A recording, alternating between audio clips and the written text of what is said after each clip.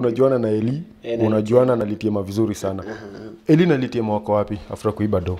I think nasikia wameonekana Kitale, but sijui specific penye wako. But wako tu pari wamejificha.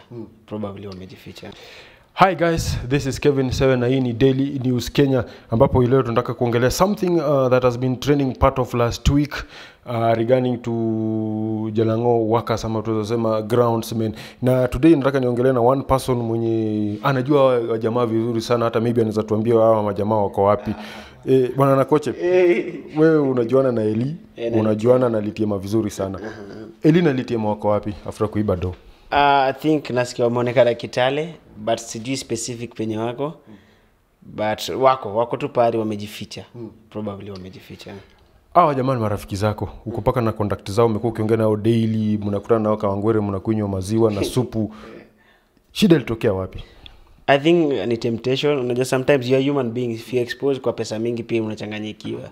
So I think something ilifanya tu amwacha wachukue, but for me venye nawajua they're just nice guys. Sometimes devil leo tokea na kutempt. I think it was just a small temptation, but ni kweli hata Jalasa alisema unyama wasamea. So they just Elly na Litiema penye mko rudini tuendelee na job kama kawaida.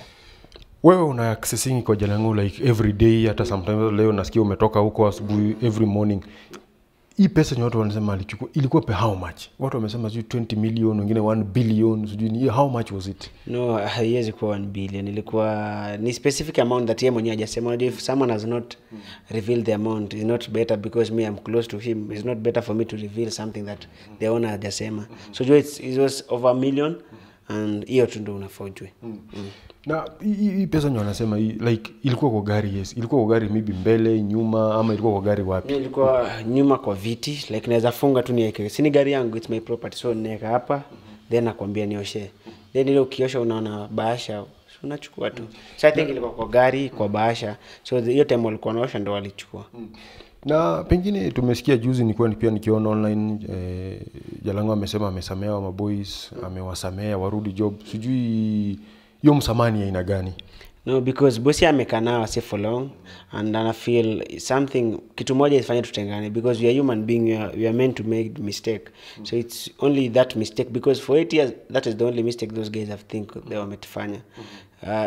Hiyo ni temptation pia mwenyewe understand. Money can bring a lot of temptation. Maybe unaona milioni kila siku na wewe una milioni, utaichukua. So I think aliwasamea ile tu roho. Jalango wewe unamjua probably is a person with a good heart. So aliwasamea to like from deep down. Ana anything now.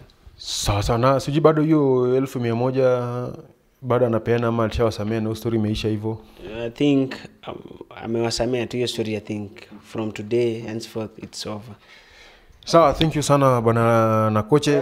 That has been Nakoche, the guy who normally access Jalango on a daily basis. Hata leo asubuhi tumemwambia umetoka kunywa chai kwa Jalango, ndiye akakuja kwa ofisi yao hii. Naona ni ofisi smart sana na nashukuru sana.